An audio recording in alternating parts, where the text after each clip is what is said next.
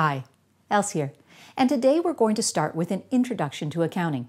In order to understand accounting, which is an information system used to record business transactions, you really have to first understand what a business is and what sector of the economy does it belong in.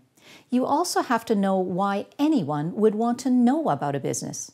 Who has a stake in that business, and what are their objectives with regards to that business?